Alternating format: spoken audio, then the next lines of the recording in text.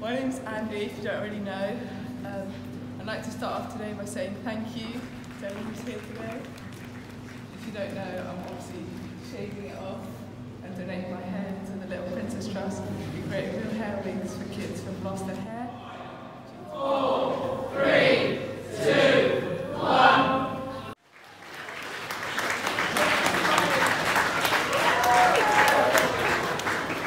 Well, it's not that it's close to home. Like, I've had my aunties both had breast cancer, but they survived. It's just that I think we should all stand up to cancer together. It's nothing like I've ever done before because it's insane, but it's for a good cause. So I just hope I don't say anything out of the ordinary on stage when everyone's looking at me.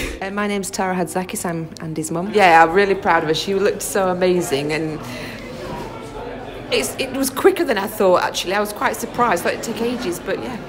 And it suits her.